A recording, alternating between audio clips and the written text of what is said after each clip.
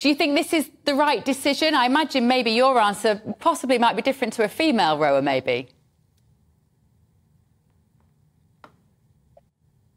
No, not unless a girl wants to compete with me on a wig with a wig. I mean, it's an insane proposition. It should never have been discussed. And I want to get my money back for the time wasted talking about this ludicrous topic, which verges on insanity. I have two daughters, and I'm delighted that they will not have to compete with the likes of me. My daughters will be 5'10" on average. I'm 6'8". And it's insane that we ever got so far as to even consider girls rowing against men in the name of fairness. So it's a step in the right direction. I think that there's a wider story, though, which is that the IOC is very keen to bring open categories at the Olympic Games in order to reduce the number of rowers competing, because we take too much space and we don't bring enough revenue. Peter, if I can come to you, this is a triumph of common sense, surely. Well, fairness in sport is absolutely paramount. You know, it's absolutely important that there is fairness in sport. Well, we also have to balance that against fairness towards trans athletes as well. Now, I accept that many trans athletes may have an advantage, and that would be wrong. But I don't think we should generalize about trans athletes, because they come in all shapes and sizes, different weakness, different strength. So, for example, you know, not all trans athletes are 6'5" tall and weigh 220 pounds. Now, I know a trans woman footballer who competes in her team. She is one of the smallest and weakest members of the team. You know, there are other biological females who tower over her and are much stronger. So I would prefer individual assessment, to assess each individual trans athlete on what potential advantages they have. And if they do have unfair advantages, then of course they should not compete.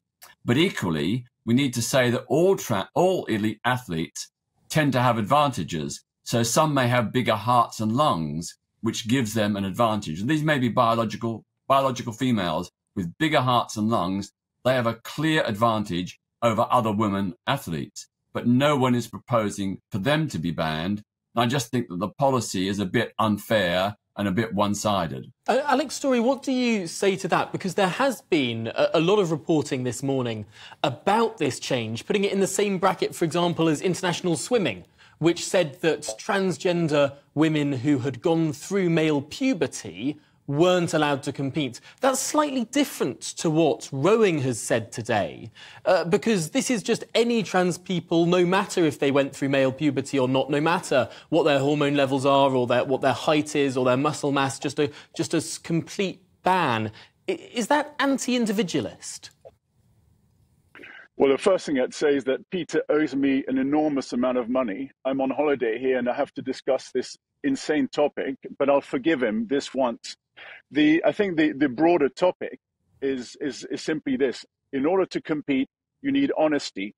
In sports, without honesty, there are no rules, there are no principles. In other words, you cannot build a sport based on deception. This idea that a trans woman is a woman is the beginning of the deconstruction of organized sports. A trans woman is a bloke in a wig pretending to be a woman. And equally, a trans man is not a guy. And we all know this. So the first thing you need to have in any sports is honesty. And the core root of honesty is to see a guy and to see a girl and describe them as they are. It's not a subjective point of view. It's an objective statement of fact. Anybody who believes the opposite of that is selling you insanity and time wasting. Peter, I'm 48. I have an enormous amount of stuff to do. If you keep wasting people's times on this, they might not be as generous as me with forgiveness. Peter Tatchell, if you'd like to respond as a campaigner for trans rights.